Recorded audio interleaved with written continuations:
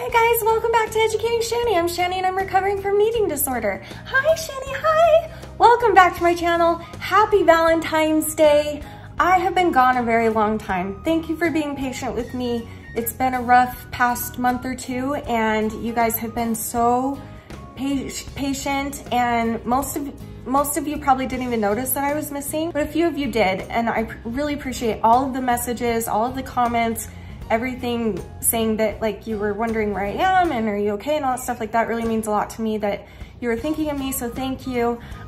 Okay, so welcome back. I'm like nervous. I'm really nervous because I really want to broaden, is that the right word? I don't know. I want to broaden my channel a little bit, kind of do a little bit more than I've always done. I'm still gonna do mental health stuff. I'm still gonna do eating disorder stuff, and I'm gonna still do my eating disorder recovery updates with you guys. But then I also really wanna add in some other things like fun videos and reaction videos, especially if you have any videos or anything you want me to react to, send them to me, that would be great. What I will say though is that I am not going to set a specific schedule for myself. We've all seen in the past, well, if you've been watching me, we've all seen in the past that like every time I try and do a schedule in the last 4 years, at the beginning a schedule worked really well. But like the past 4-ish years, every time I've tried to do that, I just failed because I have BPD, I have bipolar, I have lots of other mental illness and a lot of physical illness. And so I never know where I'm gonna be. I never know if I'm gonna be on a high or a low. I don't know if I'm gonna be sick or well. I just don't know. And so I always like set up myself for failure, and I'm finally in a really good place. I didn't wanna come back until I was in a good enough place to come back. And that's where I've been the last month and a half. And so I just wanted to kind of share with you what's been going on. So this year I started out and I'm like, bro, this is gonna be my year. 2023 is going to be my year. 2022 can suck it. 2021 can suck it. 2020, where it all started, can suck it. Because I'm ready to have a good year. And then January 2nd, I got COVID. For those that know this about me, I have a lot of health issues, and this is my first time having COVID. Back when COVID started, my doctor specifically said to me, if you get this, it's not gonna be good. And I'm like, it's fine, it's not a big deal. And then I never got it. And for years, I never got it. And I also never even got vaccinated, which I'm not against. I just was too depressed to go get it done, you know what I mean? And like, I didn't get it at all. Even when my family had it, when Danny had it, I didn't catch it, which is crazy because I have the worst immune system. So I really thought that I was immune to it. You know how they're like saying, oh, some people have this like gene that makes them immune to COVID. I'm like, oh, I totally have that. And then boom, January 2nd, I got COVID and it was awful. And I felt like I was going to die. I almost did die. I'm not being dramatic. They told me this in the hospital, that if I hadn't come in when I did, I could have died from my fever alone. So I had a really high fever. It kind of all hit me really hard, like within, I don't know, like I was having little symptoms the day before, but nothing like too big. Like it just kind of felt like maybe a tiny bug or something.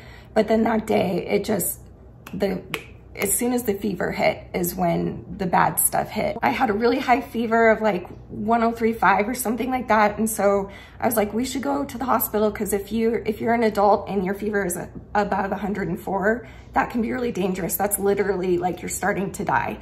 Like my stepdad was explaining this to me the other day. Like if you get past that point as an adult, it means that your body is starting to attack you and kill you. So it's very important that adults don't get high fevers like that. And I was at 103.5, and I usually run pretty low compared to other people. And so for me, that was like a very high fever. So we went in within, I don't know, 20 minutes, it had gone up to 104.4.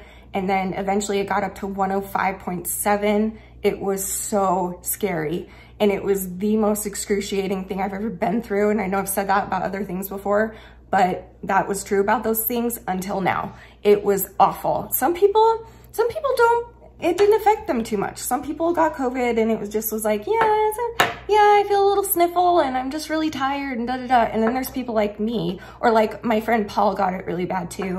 A couple of family members got it really, really bad. And I got it really bad. And so I was in the hospital for a while until they were able to get my fever down finally. Then I went home and it lasted for about 3 weeks, which was crazy. And then it just went away. And so right now I'm having aftershock symptoms. Apparently that's a thing with COVID that you can, and Danny's having the same thing. Oh, Danny got it too, by the way, but he was over it in like 3 days. He was like 2 or 3 days. He was fine. He was all better, but that's because he's been vaxxed, he's been boosted, and he's got a really good immune system and I don't. So mine lasted a lot longer than his, but we both are still to this day having like aftershock syndrome or symptoms, like, you know, really tired all the time and still coughing a lot of stuff up and pain in my lungs and stuff like that. But we're definitely so much better than we were. I'm definitely so much better than I am. And I'm so grateful to be feeling better. But yeah, so I had to take that time and just survive. And I saw my doctor last week and I was telling her about this and she's like, this is what I tried to tell you in the beginning, that if you ever got it, because apparently, I don't know if you guys know this, apparently if you've got like other already existing health conditions, when you get COVID, it can amp those conditions. So like my fibromyalgia was 10 times more painful. My endometriosis was 10 times worse. My IBS was 10 times worse. Like everything was excruciating, like the worst everywhere, head to toe, body, muscles, bones, joints, digestive tract, every single thing was just, is it tract or track? Digestive tract? Digestive tract? Why did I say tract? Isn't it track? Like you're tracking the poo through to the hole?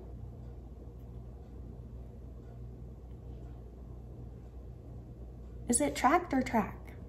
Someone tell me in the comments, thanks.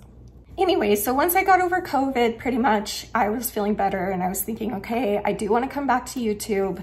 But then I kind of wasn't ready because I needed to deal with a very big problem. But first, I want to say that I am really going to focus on growing my channel this year. Anything you can do to help would be so appreciated. Even if you just left like a heart emoji in the comments, that helps the algorithm. If you like my videos, obviously if you watch it, and if you comment on it, all those 3 things together really help the algorithm so that more people can see my videos. I would appreciate that so much. Share them with your friends, share it with your family. If you think that any of my videos they would like or anything, I don't know, just because I really want to focus on that. I want to feel that, that thing that I've not felt for a long time, which is like the pride and the joy of like realizing that I'm reaching more and more people. I really want to keep doing that, and I've got some really big videos coming soon. Very soon, there's a very big one coming, and I'm really nervous about it, but I'm hoping that it will help somebody out there, and I'm hoping that it will help lots of people. We'll see, but yeah, anything you can do to help me grow my channel. I would love to get to 100,000 subscribers by the end of the year. We'll see if it happens. If not, cool. But I really want to focus on that. So anything you guys can do to help me would be fabulous. I would like to talk about, very quickly and for the last time, okay? I would like to talk about the online things that people are putting online about me that are not true or that are exaggerated or that are kind of mean and hurtful and have made me be a ball of depression for months now. I've talked about it many times recently, and this is gonna be the last time I want to talk about it because I have been taking time. After I got over COVID, I was like, let's take a few weeks. Before you go back to YouTube, let's take a few weeks and make sure that you're okay, knowing that there are going to be people out there that are just gonna attack you on the internet, and they're gonna take your life and your story and they're gonna twist it into their own narrative, and that's fine.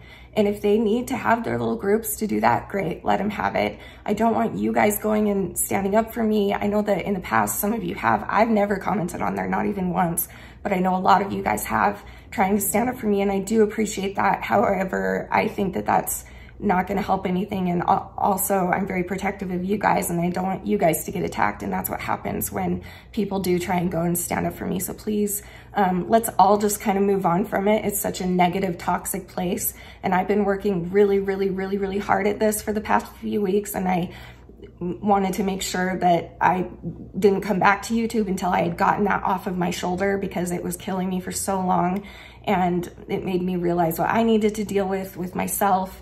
which I'm working on, and I'm doing so much better now, and I'm just ready to let it go. My mom always taught me growing up that it takes 21 days to make or break a habit. And she's right. Every time I've needed to make or break a habit, if I take 3 weeks to do it, I'm telling you, maybe it's just psychological, but it does stick. It does. And it has been 3 weeks since I've read comments online, different places that people have left mean comments and misjudged me and are spreading misinformation about me.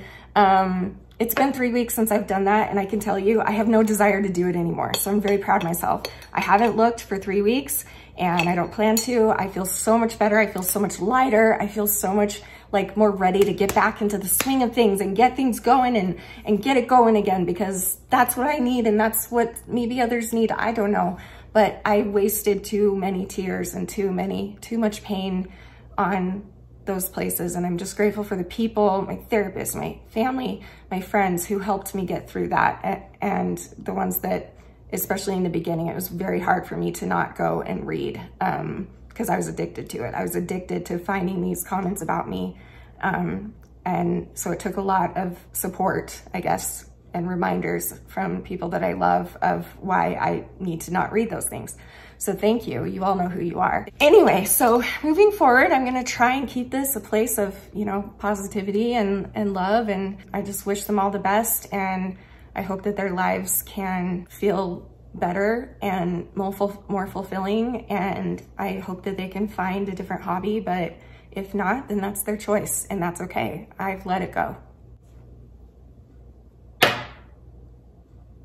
Anyway, I'm really excited to come back and to make videos for you guys. Please leave me some questions below because I'm going to film a Q&A. I already asked for questions on Instagram, but I didn't get very many on there. So please leave some questions below. You can ask me anything. It can be hard stuff, it can be funny stuff and fun stuff, or would you rather, or like lighthearted, whatever you want to send, just send it. And I'll try and make it a mix of everything, of a Q&A, like a comeback Q&A. So you can ask me whatever you want. I hope you all have a wonderful Valentine's Day, and I love you all. And if you don't have a Valentine, maybe I can be your Valentine, even though I'm also Danny's, but like he can share me with you, and you can be my Valentine, and I'll share you guys with him. We'll all share to get to be Valentine. Yes. Okay, I love you guys, and I'll see you very soon. And remember forever and always that you're beautiful, you're worth it, and I am too. Thank you for watching. Bye.